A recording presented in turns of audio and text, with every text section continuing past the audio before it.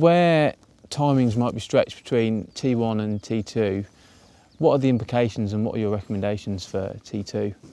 I mean, your T2 is your important timing, so you're going to be on robust doses, high doses and good products to do the best job you can.